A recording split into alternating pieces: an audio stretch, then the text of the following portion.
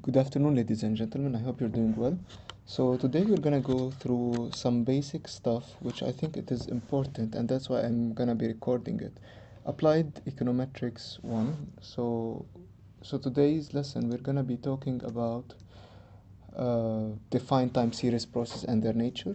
We're gonna be also talking about define what is meant by stationary process and covariant stationary process. We will also define memory in econometrics, and remember, we were going to be remembering some mathematical concepts and uh, how they apply in econometrics. And we're going to be define some well-known process in time series, such as the autoregressive of order 1 and the moving average of order 1.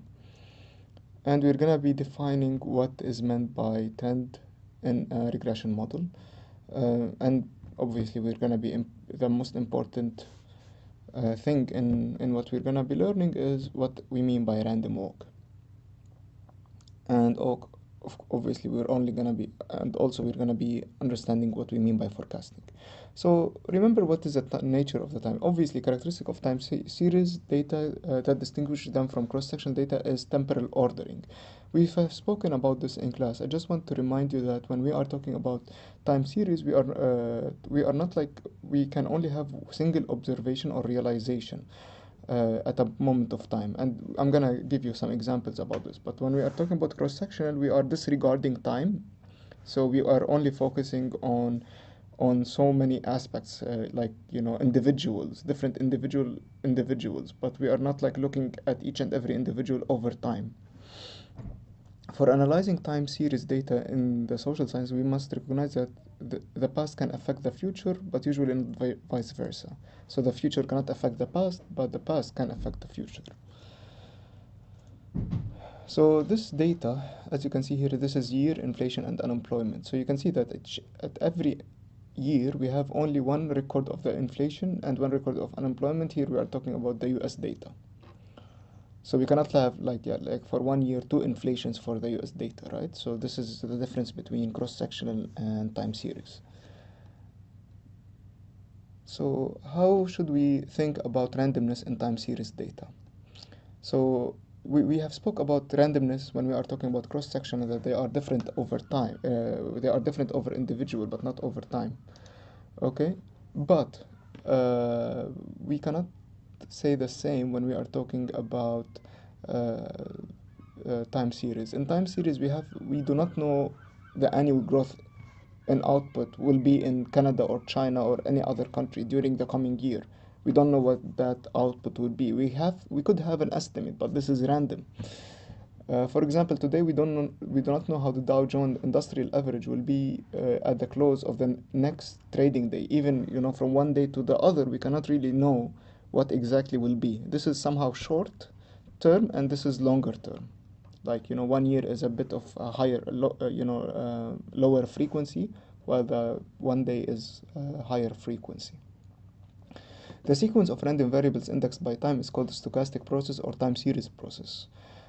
When we collect a time series data set, we obtain one possible outcome or realization, as I just mentioned before, of a stochastic process, like when we talk about unemployment and so on. We can only see a single realization at a time. So here I spoke about inflation and unemployment, and we have spoken about the murder rate and unemployment. So we think that there is a relationship between murder rate and unemployment. The more the people are unemployed, usually expect the murder rate to be higher in that country. And the more the unemployment is high, we think that the inflation is going to be lower, right? So somehow they are, related, inversely related to one another. And this is what we know by Phillips curve. Now, this is a good definition of a stochastic process. A stochastic process is said to be called stationary if its mean and variance are constant over time, and the value of the covariance between the two periods depends only on the distance or the gap or the lag between the two periods, and not the actual time at which the covariance is computed. Your book can talk more about this definition, but basically what I want you to understand when we say a process, let's say xt is covariant stationary or stationary, strongly stationary, we mean that the covariance of xt plus h, so you see that the gap between these two observations is only h, and it's equal to the covariance between xt and xt minus h, because the distance between these two, in absolute value, the difference between these two is h, right?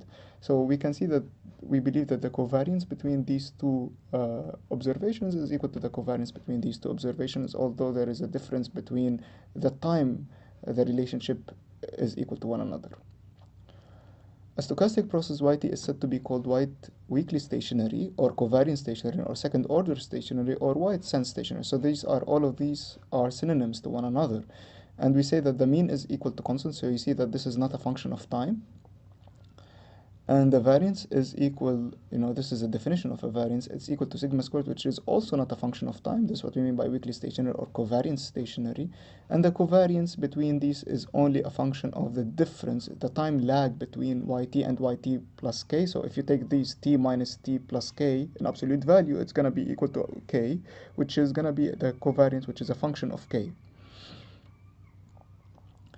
Now, what do we mean by autoregressive of order 1? Autoregressive of order 1 is when we have a certain stochastic process, xt, and somehow we know the dependent structure between xt and xt minus 1.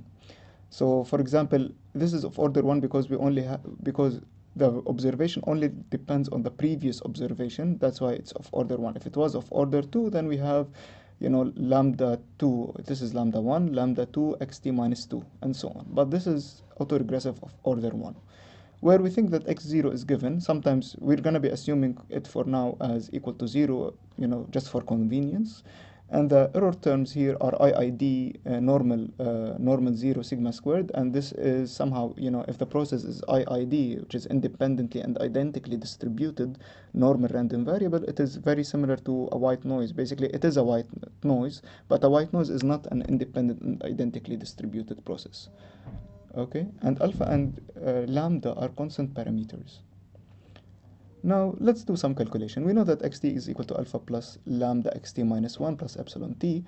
And basically, we know that if we replace t with t minus 1, we know that this relation holds. Now, can we replace xt minus 1 with this value? Which is, the answer would be yes. And this would be alpha plus lambda into alpha plus lambda xt minus 2, and so on, which is equal to, if we rearrange this, it will become alpha into 1 plus sigma into, you can see that there is a recursive relationship between xt and xt minus 1. Let's replace xt minus 2 by its value, which is alpha plus xt minus 3 plus epsilon t minus 1. So basically, I just replace t here by t minus 2, and we get this. So if we rearrange this, it would turns out to be the following, which is, can you see the sequential form of how things are going? So basically, we can write this as alpha summation of lambda j. Here, for example, m is equal to 2, but usually m could be any number. And this is the same as that. And we have here lambda m plus 1 into xt minus m minus 1. So for m equal to t minus 1, we could show that xt, which is defined as a summation. So here I just chose m to be t minus 1. So if we choose m to be t minus 1, we know that this x0 is constant and it's known. For convenience, we're going to assume this is 0, so this goes to 0. But in general, this is a generic form of xt.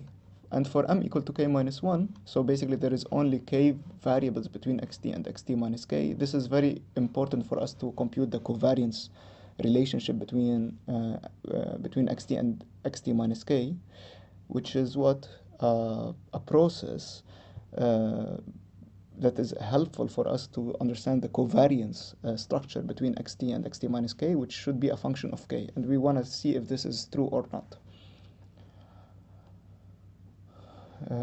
Let's assume that the expected value of x0, although x0 is not random, but here let's assume it is random and this is equal to 0, then we can see that the expected value of this is nothing but the sum of the expectations, and therefore you can include the expectation inside of the summation, and this would lead us to, this is equal to 0, since e of x0 is equal to 0.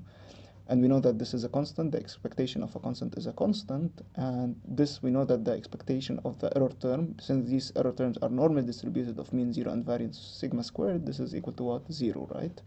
So we are left with this. This is a geometric series, and the sum of the geometric series is given by 1 minus lambda t over 1 minus lambda.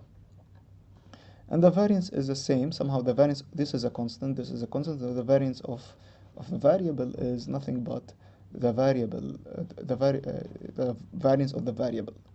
And basically, if we can include the variance into the sum, you can look at the formula sheet. The formula sheet is given in. So I just want to show you that if you go to your Google Classroom, you will see that I'm posting all my stuff over here, which is all my lectures. So you will see here are my lectures. So this is introduction, lecture 1, lecture 2, part B, and these are the lecture notes materials. So if you would like to have a go, these are, you know, additional information that you can go through. These are the notes of the previous lecturer or your first lecturer. So you will see that these are the information that we have, and basically this is what you need. Now the very important thing is this formula sheet. So this formula sheet I will somehow update it from time to time because it seems that we have more and more formulas that you need to know as we move on. So if I felt that at any point in time that we need that I need to add some additional mathematical formulas so that you know how to do things, I will update this formula sheet. But this is very important formula sheet that I'm expecting each and every one of you to know. So yeah, that's basically it. And these are the tutorial questions. So these are the TSM questions that you will see. So all of these should be able to help you. And here you will see that I'm always constantly gonna be sending you messages that you can see them on your applications if you have Google Classroom. So it supports Android, Apple products, which is iOS, and obviously you can go and see this website on your laptops or on your computers. So that's why I really prefer to use Google Classroom. Okay, and of course here you can see your friends and your teachers and so on. So that was, I'm gonna continue. So you can see that the variance, we spoke about that the variance is gonna be the variance of the variable as it is, and the variance of the variable because of the property of the variance that we have spoken about. If you can see this in your formula sheet, that the variance of, so here we see the variance operator. So the variance of the sum, or the variance of A, is equal to A squared variance of A. So if this small a is a constant and big A is a variable, it's going to be only the A squared times a variable of A. So here we go again. So the sum from j equal to 0 up till t minus 1 is equal to lambda 2j sigma squared, because the variance of this error term is sigma squared. And you can take the sigma squared outside the sum, so this becomes sigma squared, the sum of lambda 2 squared j. So you can see that this is what geometric series with a constant term being lambda squared. So this becomes sigma squared 1 minus lambda 2t over 1 minus lambda squared. We have shown that xt is equal to this, right? And I told you that this is important for the covariance structure between xt and xt minus k. And the covariance of xt and xt minus k is given by this. Remember, if you go to the formula sheets, you will see that here it is. So the covariance between x and the constant is 0, and the covariance between x and y is the same as the covariance of y and x. Covariance of y is the variance of y. But if we spoke about here, covariance of a plus b is a covariance of a b plus covariance of ac, which is written over here. So we're going to be using this property. So the covariance of the variable here is the same as the covariance between this and the constant, which is 0. The covariance of this and the random variable over here, which is somehow 0, because all the future error terms do not depend on the past observation. Remember that we said that as we spoke about stationarity, we said that the future cannot predict the past, right? Or cannot change the past, but the past can change the future. And therefore the covariance between xt and the error terms over here is equal to 0, but we still have the covariance between this term and that term, which we know that the covariance between xt and xt minus k, which is the same variable, is equal to the variance. So we're going to show you this in a moment. So the covariance of this is just the covariance of each one independently, as I just mentioned. And we know that the covariance of a variable with a constant is 0, and the covariance of the relationship between two random variables that are independent from one another is equal to 0,